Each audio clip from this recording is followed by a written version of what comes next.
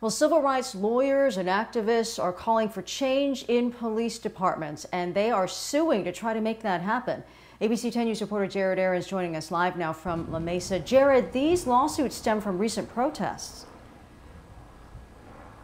Yeah, including one that happened right here in the La Mesa Police Department headquarters, Virginia, where the people suing allege that the officers and the deputies involved fired unnecessarily on a crowd that was legally protesting. And we learned this morning of now 6 different lawsuits, many of them from people who had yet to come forward. One of them, though, is one we're familiar with, Leslie Furcron, who was hit in the head by a beanbag and suffered severe damage. Other people say they've suffered broken fingers, severe lacerations that required stitches, contusions, and more. They're saying now that it is time for a complete culture change among the police department, and they're hoping the courts can force not only La Mesa PD, but also San Diego PD and the Sheriff's Department to make those changes.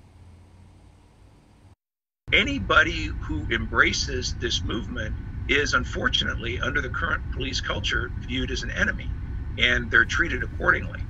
The culture of policing needs to change, and small reforms are not going to do the job.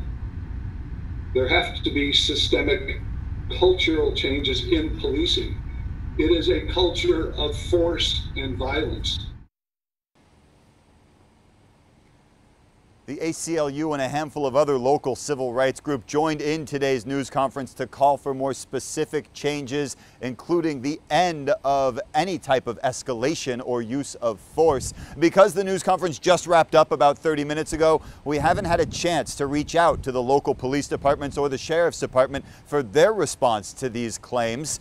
We hope to bring that to you by the end of the day. Live in La Mesa, Jared Aarons, ABC 10 News.